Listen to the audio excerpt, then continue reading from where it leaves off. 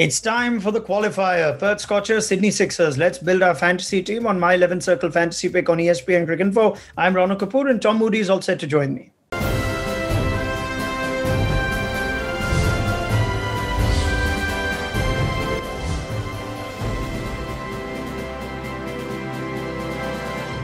Right, let's go to our pro tip for this big game. And at the Manukau Oval in Canberra, in this year's Big Bash, targets less than 200 have been successfully chased 7 out of 8 times. So make sure you tweak your captaincy and player choices after the toss to suit the chasing team. Now that calls for an interesting bit of improvisation of such a big game in your fantasy team. Tom, what do you make of that? Tweak your captains around after knowing the toss result?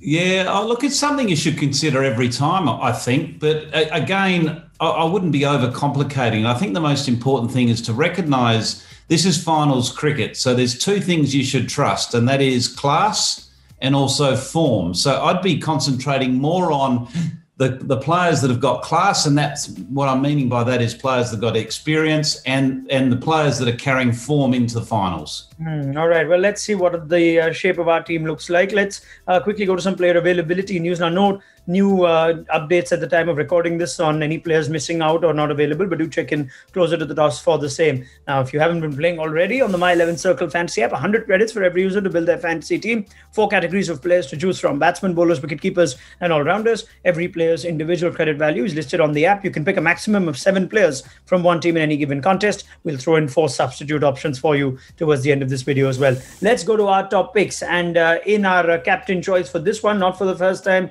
and certainly not for the last when the Sixers play, we're going for Josh Philippe. We know he's got 454 runs in 14 games this season at a highly impressive strike rate of nearly 150. He's the second highest run getter of Big Bash 10. His middle over strike rate, nearly 160, is higher than his power play strike rate, which tells you what Philippe is capable of once he gets his eye in. His 2 previous scores at this venue: 64 of 36, 84 of 52. Vice captain option, Colin Munro. Now, the New Zealand top order bats season has been a tale of 2 halves. Initial 5 games was 85 runs, but in the next 7, 326 runs, striking at over 134. He's been a bit of a rock in the middle overs for the Perth Scorchers. Now, maybe that could be tweaked around depending on the toss result, but we've gone for Philippe as captain and Munro as vice captain. Captains and vice captains give you double and 1.5 times the points, respectively.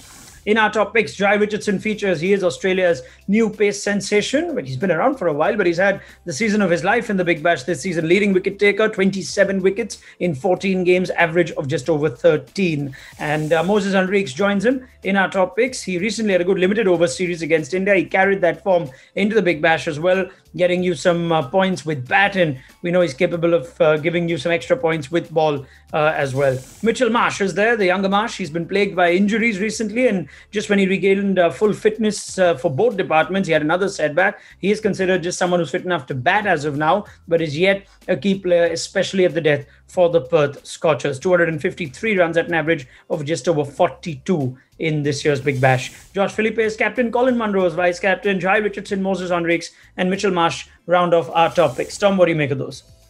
Yeah, look, I like I like them a lot, really. Philippe's a no-brainer as captain. He's in terrific form, and he's also got the advantage of taking catches behind the stumps. Munro has been a revelation for the Scorchers. First season for him there.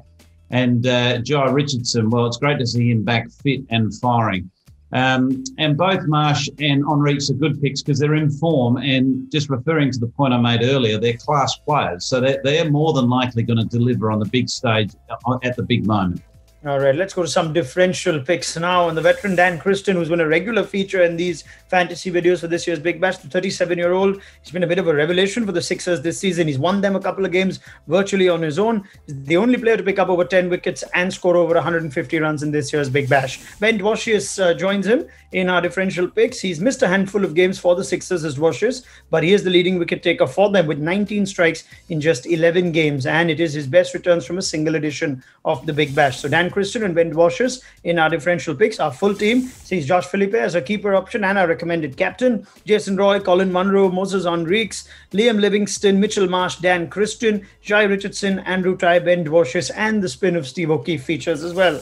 In our substitutes bench, Jordan Silk, Sean Abbott, Josh Inglis, Jason Behrendorff, some alternate scenarios. Would you want to swap Behrendorff and Ty? I'll get Tom's thoughts in just a second. And Andrix and Mitchell Marsh could very well slot into those captaincy positions as well. Tom, would you make that swap for Ty and Behrendorff? And any other last thoughts you'd like to leave our viewers with?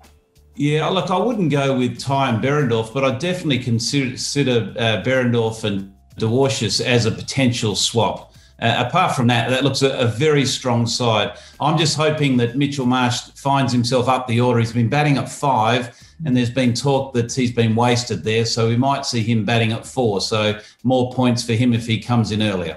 All right, Tom Moody, thank you very much, as always, for your time and your thoughts. That wraps up our fantasy calls and predictions on this episode of My 11th Circle Fantasy Pick on ESPN Cricinfo.